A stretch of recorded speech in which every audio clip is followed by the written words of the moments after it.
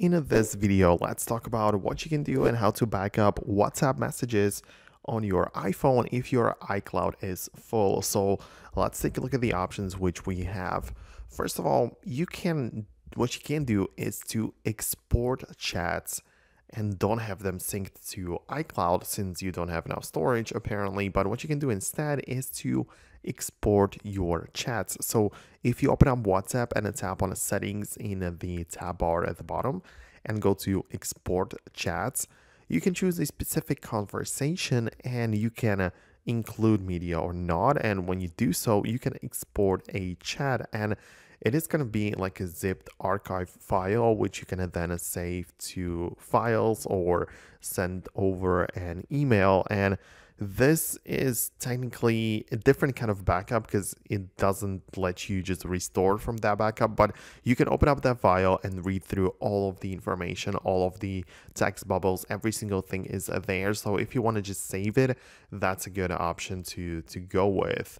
But besides that, what you can also do is to free up some space on your iCloud, right? That is a good idea as well, because if you open up the settings and tap on your name, then iCloud, you can see the storage. And for a lot of times or at least I noticed that some things just take up too much space. Perhaps I don't need them, so I can delete some older backups or whatever else, and then I will have enough space for my WhatsApp messages.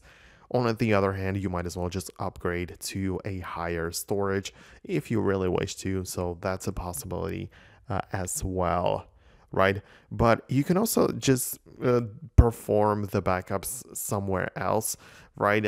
I know it's not ideal, but on Androids, you technically just back up the messages to Google Drive. So if you have an Android device, perhaps perform a backup in it there, because there you don't really just save it to iCloud apparently, because it's not an Apple device, but you save it to Google Drive. So perhaps you might want to look into that if you have a spare Android device. But yeah, these are the options. Let me know below in the comments which one of them you went with.